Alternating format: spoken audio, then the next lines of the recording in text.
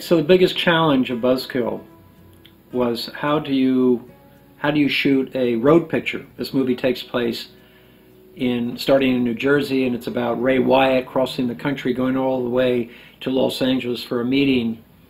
And how do we accomplish that, given that we have basically an $800,000 shooting budget?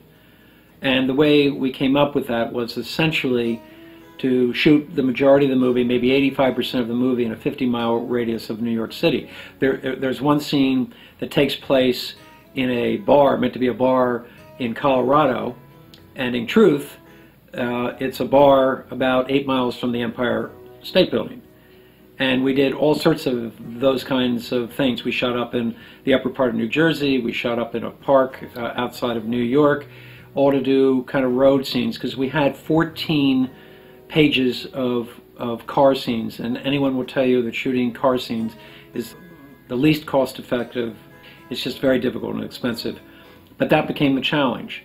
And God bless our producers Samara Yashaic and Thomas Hanna for organizing it so that we could shoot within that radius, and God bless our executive producer Adam Gottbetter, who gave me the money to be able to shoot 2 days up in the desert outside of LA, to give it that desert feel that you really can't get in the Pine Barrens of New Jersey. And also then we got to shoot a day with the palm trees in LA. So I think you really get a sense that this movie, that the character really traveled across. But in reality, he really basically was in New York and New Jersey.